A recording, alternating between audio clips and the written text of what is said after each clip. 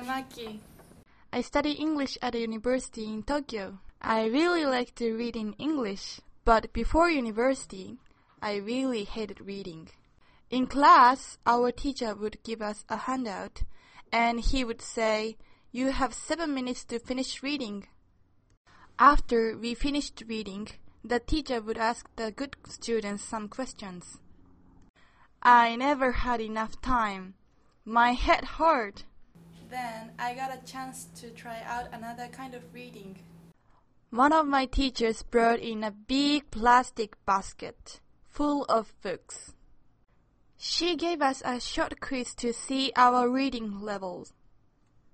Then told us which books we could choose. We could choose books that are interesting. But I was afraid. But our teacher told us to relax. There were special books. These books were easy. They were short and only had easy words in them. The teacher told us that we didn't have to use the dictionary. Try reading and relaxing. I did, and my head didn't hurt like in the other class. The next class, the teacher asked how many of us had finished our books. About half of us did.